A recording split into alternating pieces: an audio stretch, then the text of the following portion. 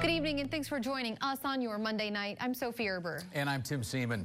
There are more encouraging signs tonight that the pandemic is finally coming under control. But health experts do stress the importance of not getting complacent too soon. And it's our top story now at 6. Iowa's coronavirus dashboard reports just 42 new COVID-19 cases in the past 24 hours. 1 month ago, the state averaged more than 300 new cases every day.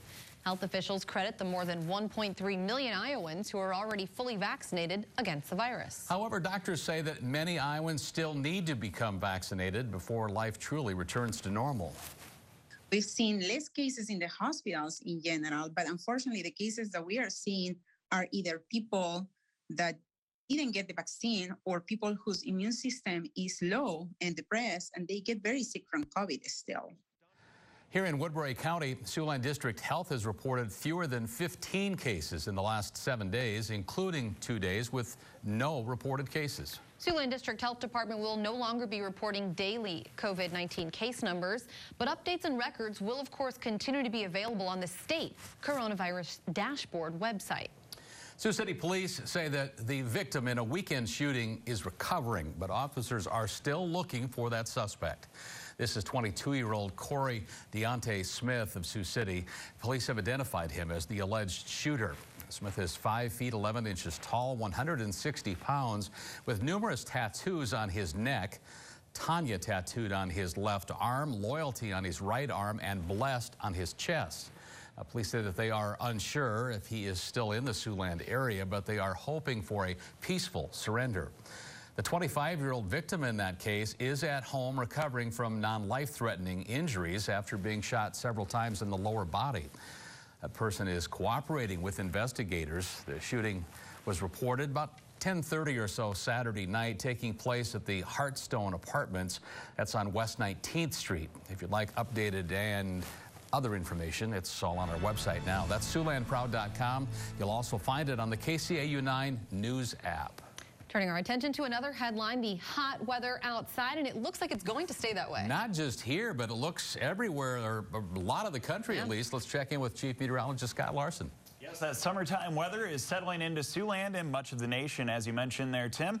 We had our high temperatures this afternoon get well into the 90s, especially up north in Sioux Falls, 96. The hottest temperature on our Siouxland map, 94 in Spencer and Wayne, 90 this afternoon in Denison, Carroll, and Audubon. Tonight we'll see temperatures fall into the 60s and 70s. Not a whole lot of relief, as it looks like high pressure is going to continue to circulate over the center of the United States. As we turn the page to Thursday night and Friday, a cold front is expected to come through the area. That'll bring a chance of some storms and relief for the weekend. Your 9 on 9 forecast coming up in just a couple minutes. Sophie?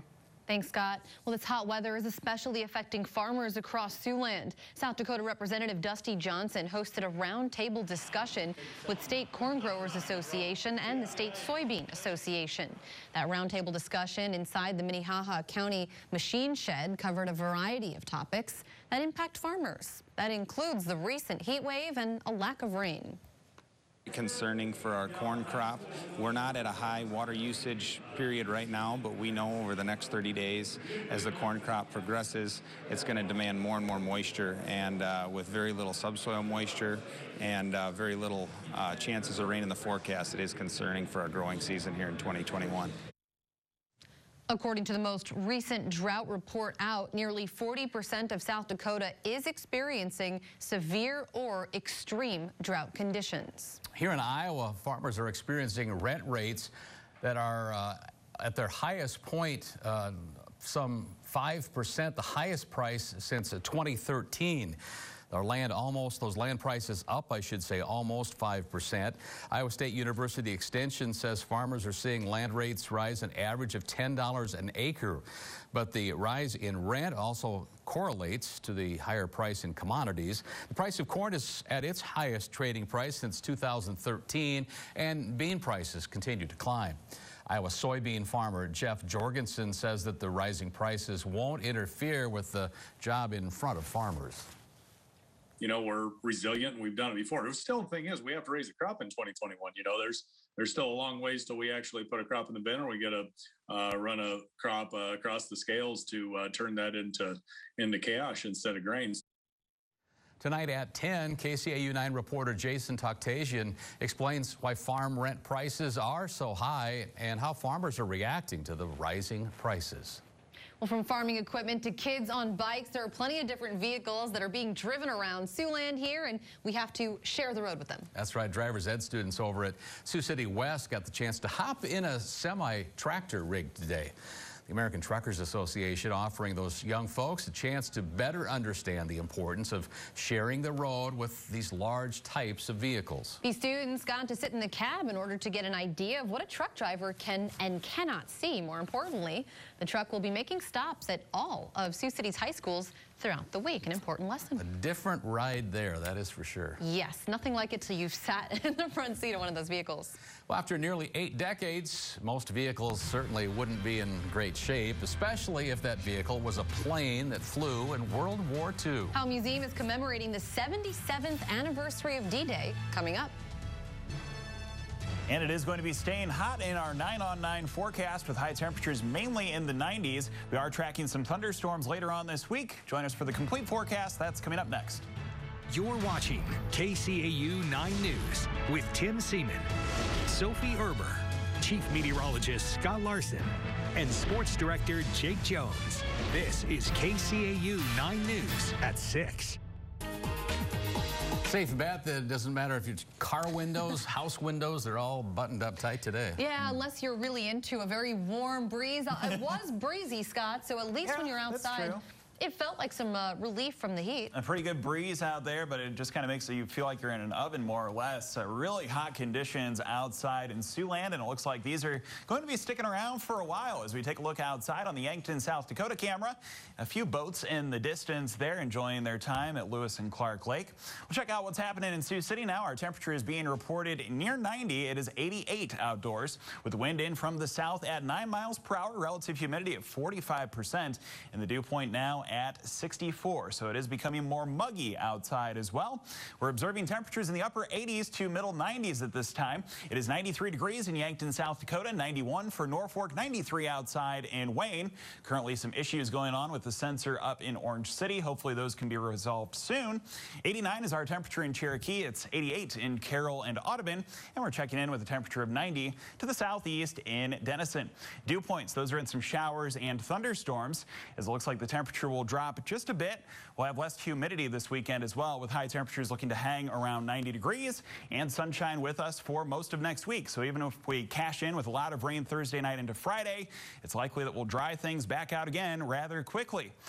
We get a look at a picture that was sent in now from Tina Rose. This was in Little Sioux, Iowa. A couple of birds hanging out there and maybe fighting over a snack. Thanks to Tina for passing along that picture. If you have one of your own that you want to share with us of wildlife or weather, go to SiouxlandProud.com, find the weather tab, and roll the mouse down to send us your photos. We'd be happy to share them. Amazed daily at our bird watchers here in Siouxland. They capture the most incredible pictures. Yeah, we had some swans last week. Yeah, a lot of variety of birds here in Siouxland. Yeah.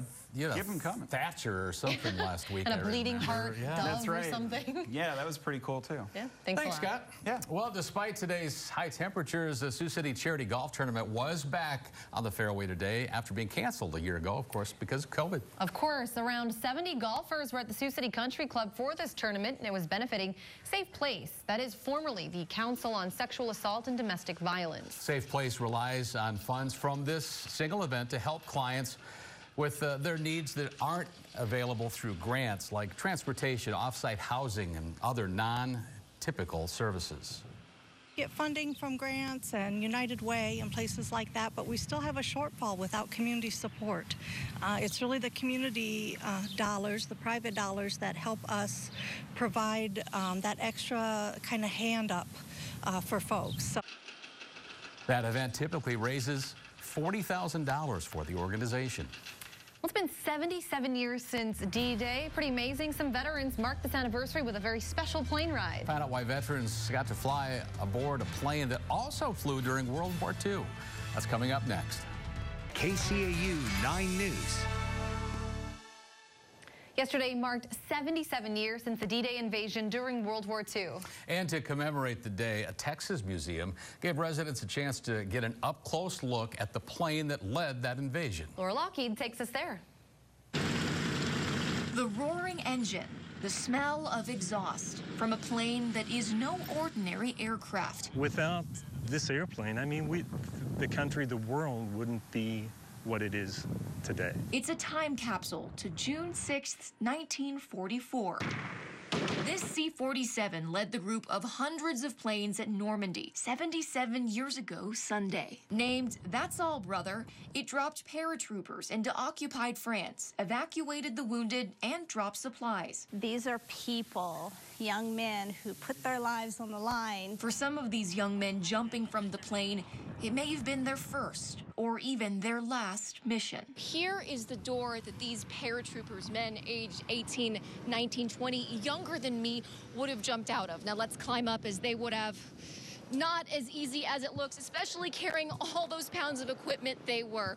Just think about how terrified they must have been feeling before they jumped that night. It must have been pitch black, the engines deafeningly loud, and they're jumping into enemy territory with German troops shooting at them. It makes me want to cry how frightened they must have been. The plane dropped the paratroopers from 500 to 800 feet through fog, darkness, and enemy gunfire. Over the weekend, you could see this famous and historic plane flying over Lubbock. Inside the plane, it's loud, and the turbulence could knock you over. It gives them a physical, tangible thing that they can reach out and touch and maybe take a ride in and really understand what that journey across the channel meant and what that invasion meant to the people that actually flew these aircraft. After the war, it was sold and fell into disrepair, but the commemorative Air Force poured millions into fixing it up so that the plane is flying again almost 80 years later, a testament to the courage and to the sacrifice of the men it carried into combat. World War II veterans, there aren't that many left to share their story. And this aircraft can live on and actually help tell that story.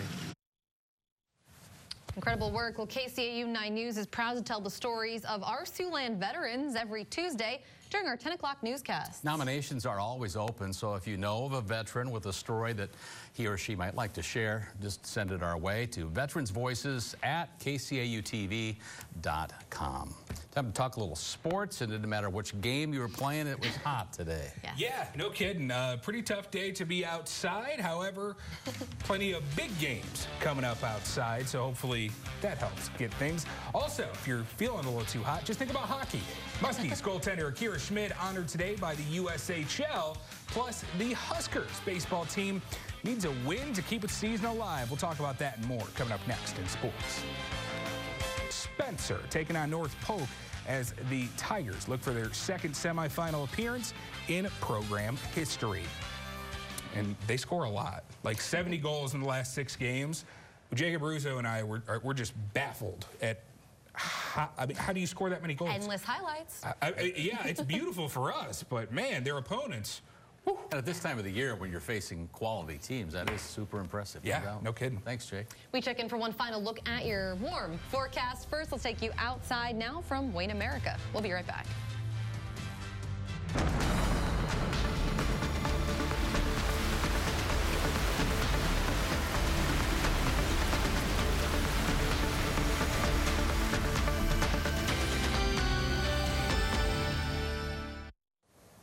Not a bad time to find a place to cool off today, maybe one of those splash pads, because it seems like this weather is here to stay, unless you're Jake and you're shooting hockey highlights. Then you don't care because you're inside. Got to stay cool somehow. Yeah. Yeah, it looks like this is going to be our new normal, at least for a little bit. Warm temperatures. Tonight we'll see a low temperature of 66 with a clear sky above and south-southeast winds between 5 and 10. For tomorrow, hitting a high of 91, so just about the same level of warmth as what we experienced today, with some more sunshine dialed up in Siouxland.